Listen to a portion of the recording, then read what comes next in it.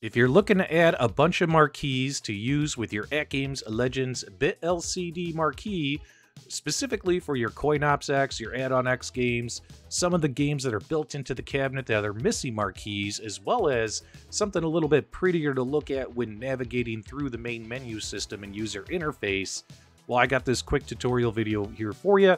I'm going to show you how to use a community depot of marquees to get yourself up and running very, very quickly. All right, so step one on your computer is to navigate over to this Pixelcade website. I will have a link to get you here in the video description below. You're going to navigate down to where it says the AtGames BitLCD files. These are the files that you're going to want to download onto your PC right here. All you got to do is click on this and download the files. The files themselves are about 2.5 gigabytes in a zip file that you need to get onto your PC. When the artwork files come over, they'll come over again as a zip file, so all you gotta do is right-click on it and use 7-zip or any other extraction tool, and go ahead and extract the files to whatever folder you put them in. I put them in a folder just called BitLCD on my hard drive on my computer. Due to the size of these file builds, it should only take, 1 minute, maybe 2 for everything to extract, and it'll create a couple of folders as it's extracting that we're gonna talk about next. When it finishes extracting, it'll look like this. You'll have 2 folders that say third party and altered. Step number 3 is going to be plug in the BitLCD flash drive that you have currently plugged in to the back of your BitLCD marquee and that you set up during the installation process of that device. That is the window on the right. You notice that the file structure is very similar to the file structure that you just downloaded in this art pack from the Pixelcade website. What you'll notice about this art pack is that when it comes to Add-on X games, CoinOps X games, games that are not included on the arcade machine, as well as artwork for the menus, navigating the menus and the settings and all that stuff, there's artwork that has been created for all of these, because when AtGames released the BitLCD, we were missing artwork for a lot of stuff, unfortunately. Now, I'm sure AtGames will eventually release this stuff, but as you can see right here, instead of having like a black screen with the white words that say attract mode, you can have these kind of marquees display until AtGames releases something more official.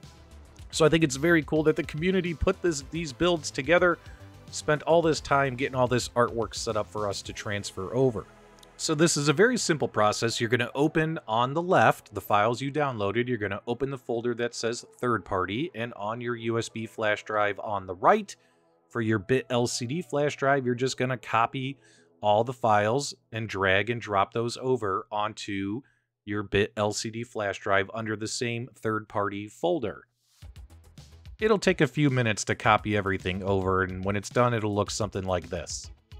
Now, when we extracted and unzipped the files that came over from the Pixelcade website, it created 2 folders. It created the third-party folder, which we just finished copying all the third-party folder contents over to the third-party contents folder on our BitLCD flash drive. The second folder is called Altered, and inside of this folder, what you'll see are some improved or changed marquees. A lot of them have been stretched to fill to eliminate any black gaps on the marquee.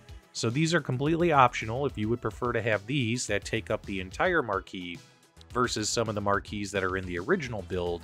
All you have to do is select all the files, drag and drop them on over into the third-party folder. What'll happen is it'll say, hey, there's a lot of files with duplicate names now. What do you want to do? Of course, you want to check the box to replace the ones in the extension. So these 300 some marquees will replace 300 some marquees out of the 4,000 that you just put on your flash drive. Should only take a couple of minutes for it to swap all its artwork. Once that's done, you are done on your PC. You can take this flash drive and you could go ahead and plug it back into the USB port on the back of the BitLCD marquee and turn on your arcade machine. Once you power on your AtGames Legends Ultimate Arcade Machine, the BitLCD will automatically have the artwork files that you just put on it from your PC. So when you're navigating through the menus and through the games, instead of getting those boring blank marquees that AtGames released with this product, you'll at least have something here that will automatically be pulled to give you something a little bit more pleasing to the eye to look at for navigating the menus. When it comes to your stock games, it will pull the stock marquees, the ones that have like the icon game logo on the side, like Fix It Felix. It's got the tile on the left-hand side, then the marquee. It will pull those, but games where we were missing the marquees, those games are now going to appear, such as Fighter's History. You'll get a marquee. When it comes to a lot of the missing built-in games, Crystal Castles, etc. Let's see if we can find some in this build. Like right here, Atari Destroyer.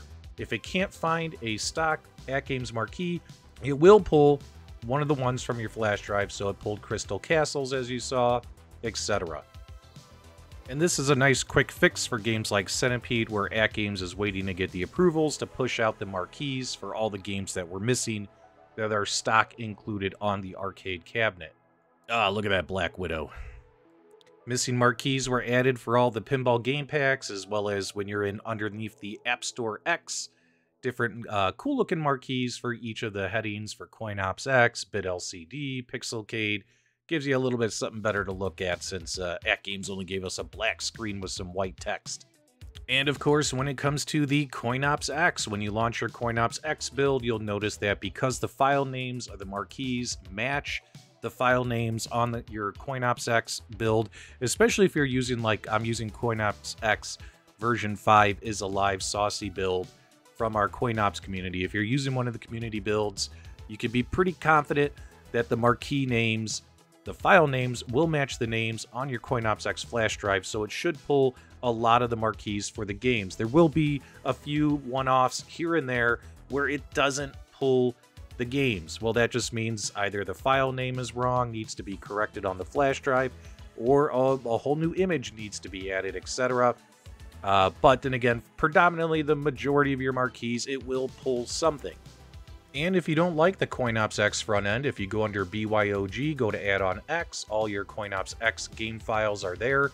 And again, it should pull the same stuff. You will see some games where the file names just need to be fixed on the flash drives to match in order to get them to pull, or maybe these marquees are completely missing and they need to be added, but it should pull a healthy amount until the next community build comes out, because what we did hear from the Chefs of Sauce is that the CoinOps X6 build, when that is released in the coming months, well, those guys are spending hundreds of hours doing this work for you, and they'll make sure that pretty much all these marquees pull for every single game. That's a lot of work.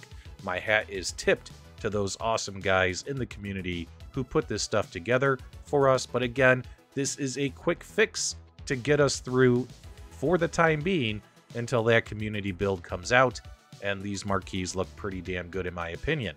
So make sure you follow my tutorial to get your BitLCD up and running. Once your BitLCD is up and running, come back here and follow this tutorial to get additional artwork added.